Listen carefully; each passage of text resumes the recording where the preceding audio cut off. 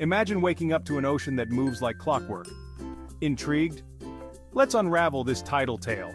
So, what's the deal with It's all about the moon and the sun playing a game of tug-of-war with Earth's oceans. Here's how it works. When the moon's gravity pulls on the Earth, it causes the water to bulge out on the side closest to the moon. This creates a... But wait, there's more. On the opposite side, another bulge forms. Thanks to the centrifugal force caused by Earth's rotation. Yep, you guessed it, that's another. Meanwhile, in between these bulges, the water levels drop, creating... Now add the sun into the mix. Its gravity also affects the ocean, but not as much as the moon. When the sun, moon, and Earth align, we get the highest of high tides and the lowest of low tides.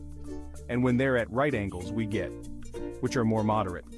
So next time you're at the beach, remember that rise and fall of the ocean?